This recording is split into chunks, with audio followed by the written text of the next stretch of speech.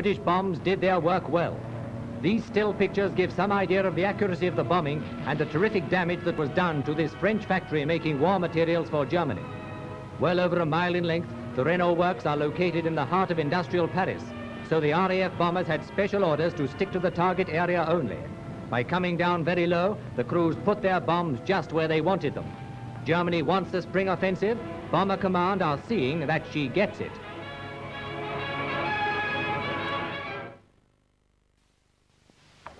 Hundreds of aircrew of Bomber Command would have attended briefings such as this, but instead of lasting about 30 seconds, as so often depicted in the movies, my briefings lasted 30 minutes or more. The target, the route, the weather, bomb loads, defences, radar. Now the navigator's work really begins. Well, blokes, how are things going? Oh, not so bad. Okay, thanks, Skipper. You know this route, don't you? The ground speed for the second leg is 209 miles an hour. 209 miles an hour in 10 minutes.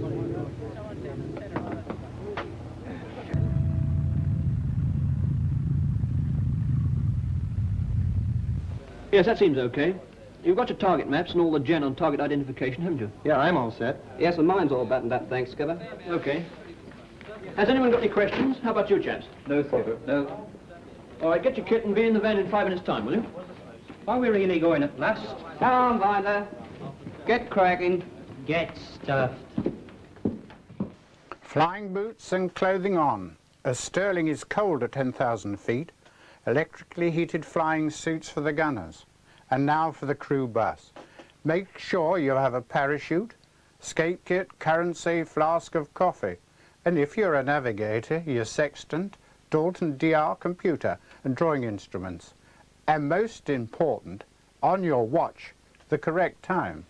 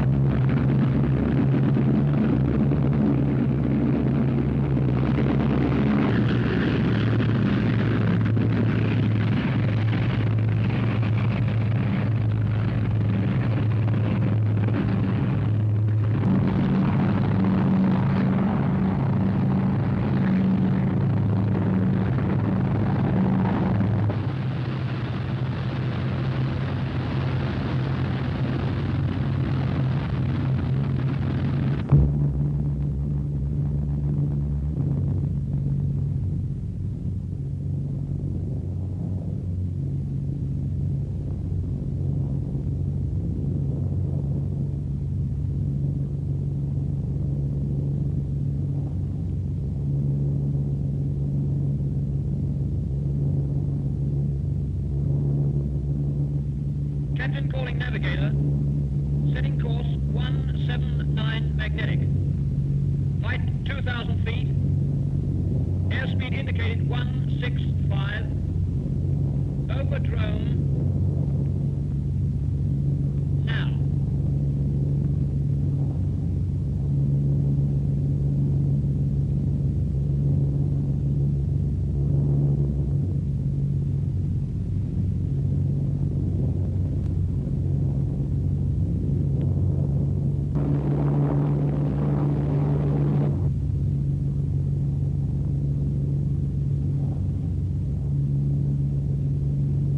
Hi, Skipper.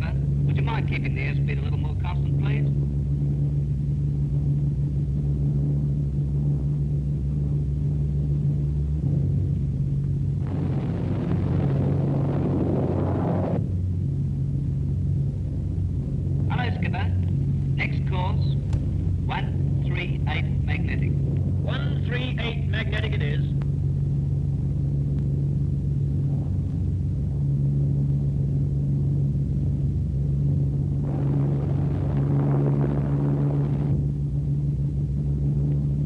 On course.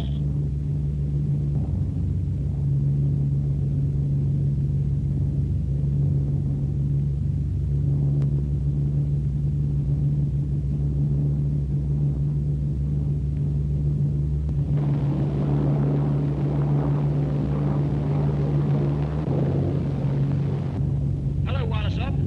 Are you all right back there? You happy in your work? Of course, Skipper. It's the perfect wireless off, unseen. I never heard either. I noticed nobody asked about the poor bloody rear gunner. Getting upstairs, chaps. Oxygen on.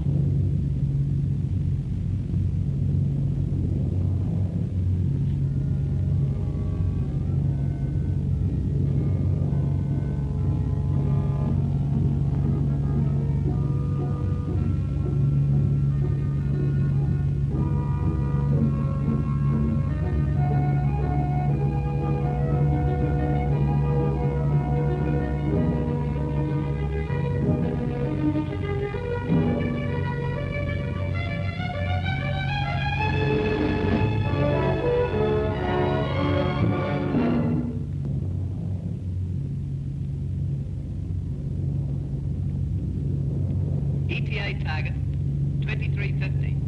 We are now 17 miles off Duisburg. Okay, Bouwman. Over to you. Take over. Right, Skipper. Taking over. Taking over.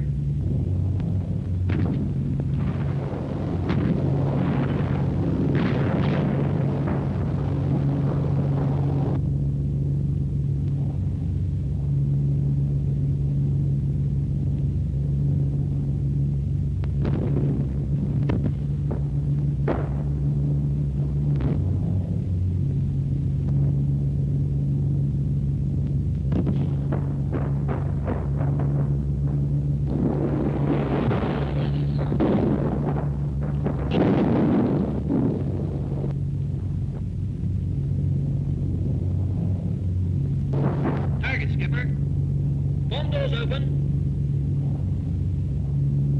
Left, left. Steady. Left. Hold it. Bomb's gone.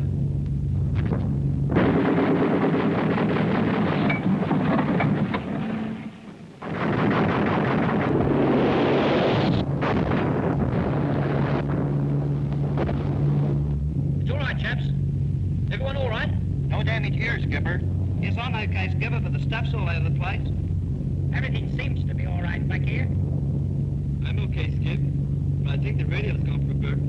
Well, it could have been worse. I don't want to be difficult, Skipper, but I think my gadgets are no longer with us. Oh, Lord, you're a big help. Wait a minute, though. I can give you a course to stay on. Go on to 288 magnetic. Right. 288 magnetic.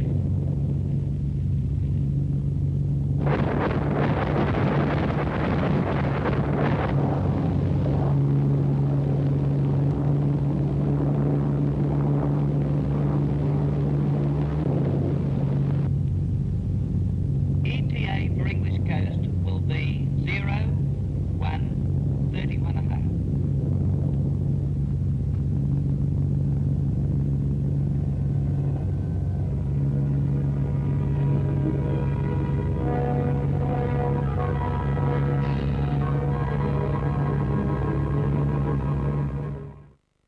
This is the story of a German serviceman, an RAF rear gunner, and a Stirling aircraft from number 214 Squadron. In 1943, Paul Jung was stationed on a German gun and searchlight unit near Hanover. His great hobby was photography, so he was seldom seen without his Leica and movie camera. He not only photographed his pets and his pals, but also shot this 8mm film of his colleagues relaxing in their quarters with beer and cards.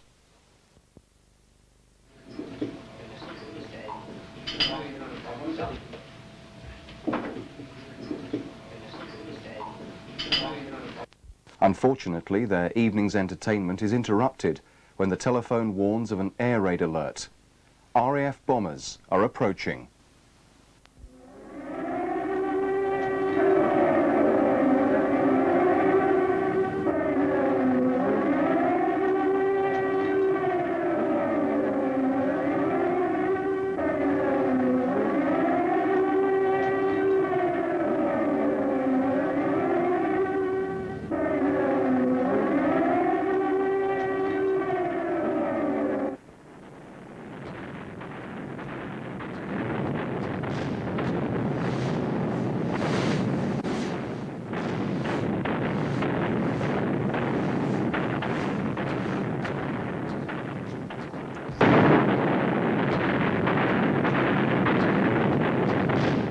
Ack fire greets the flares from the pathfinders, marking the aiming point for the heavies of the main force close behind.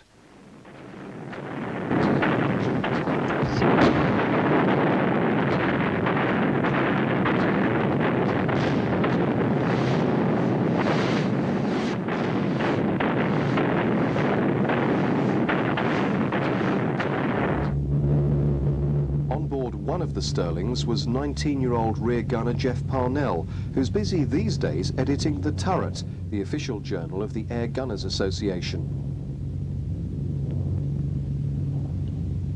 He recalls a mission in September 1943 when everything seemed routine, but suddenly all hell broke loose.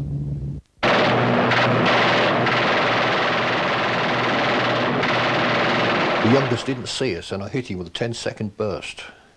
It knocked off his cockpit hood and his fin and set him alight. He dropped into the depths below and exploded, so I really was awake when I heard this brief rattling noise.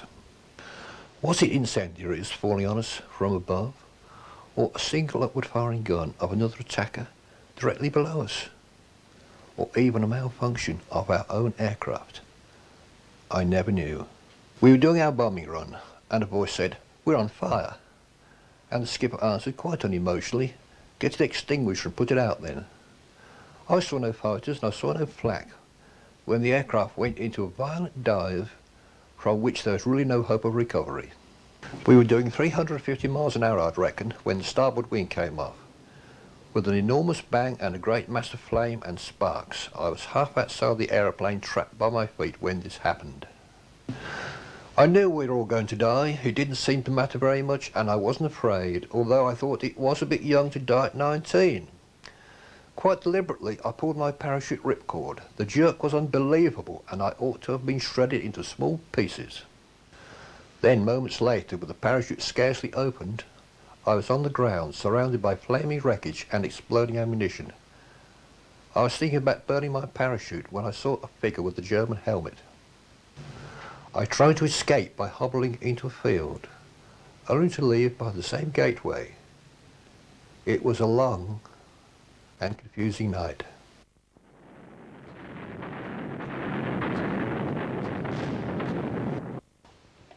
It had been a busy night too for Paul Young, but nonetheless he had managed to record much that had happened on his 8mm film. Dawn the next morning, he and a comrade were up early, checking for damage and the wreckage of that fallen Stirling. This bomb carrier would have contained several dozen 4-pound incendiaries, but on impact had burst open, sending some over quite a wide area.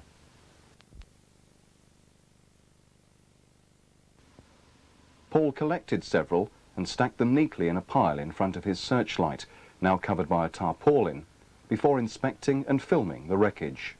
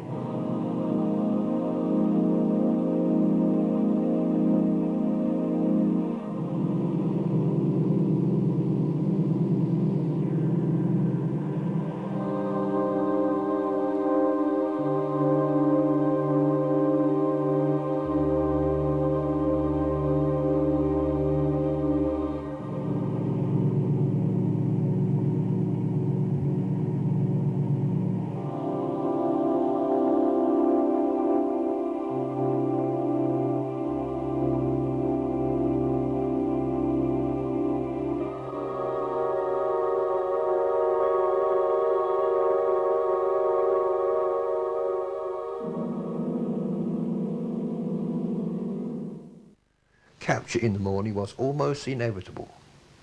Strangely, my Luftwaffe man, Paul Young, who provided these films and photographs. Before dispatching me to a prisoner of war camp, he posed me on the steps of the village post office for a few happy snaps. He then asked me for my address so that he could send me copies after the war. I sometimes wonder what was in his mind at that point. Who did he think was going to win? So in 1946 I was amazed when a bundle of photographs arrived, as promised, including one of our Stirling going down in flames. Then in 1974 Paul came over